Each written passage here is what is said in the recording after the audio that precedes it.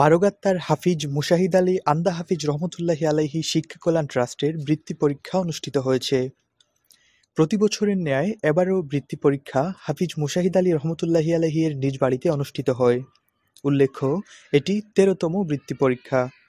17 December মঙ্গলবার সকাল 10টায় শুরু হওয়া পরীক্ষায় জকিগঞ্জ উপজেলার 19টি হাফিজি মাদ্রাসার 233 জন শিক্ষার্থী অংশ নেয়, যা বিগত বছরগুলোর তুলনায় সর্বোচ্চ।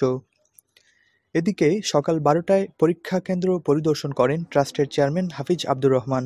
পরীক্ষা নিয়ন্ত্রকের দায়িত্বে ছিলেন হাফিজ সালিক আহমদ, হল সুপারের দায়িত্বে ছিলেন মাওলানা আব্দুস শাকুর, কক্ষ পর্যবেক্ষক এর দায়িত্বে ছিলেন অলিউর রহমান ও আজিজুল কদর এবং সার্বিক দায়িত্বে ছিলেন হাফিজ আব্দুল কাদির, হাফিজ তাজুল ইসলাম, হাফিজ বিলাল আহমদ, মাহমুদ আল ময়নুল, উসমান আহমদ, সজলু আহমদ প্রমুখ।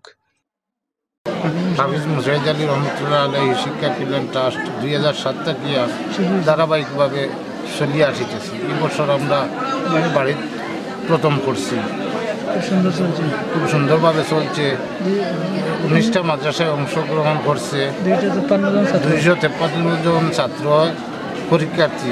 সারারে আমরা ধন্যবাদ জানাই, জাকিগাঞ্জ টিভিকে ধন্যবাদ। হাফিজ মুশাহিদ আলী রহমতুল্লাহ আলাইহি শিক্ষা কল্যাণ ট্রাস্ট, এই ট্রাস্টের পরীক্ষা দিয়ে আমরা অনেক আনন্দিত হয়েছি। সেই ট্রাস্টের পরীক্ষা দিয়ে আমাদের মেধার বিকাশ ঘটবে, এর কারণে ওনার জন্য আমরা সবাই দোয়া করি। আলহামদুলিল্লাহ। জকিগঞ্জ টেলিভিশন, জকিগঞ্জ, সিলেট।